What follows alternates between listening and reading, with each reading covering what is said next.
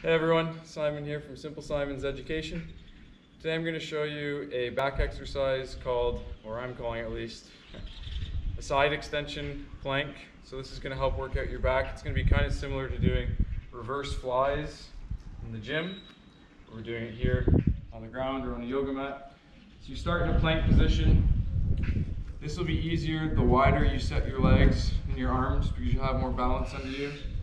Or you can always work up to it by starting on all fours. But the basic motion is getting into a plank, grounding your weight into the arm that you're not going to be extending here, and extending the other one up. Coming back down the other side.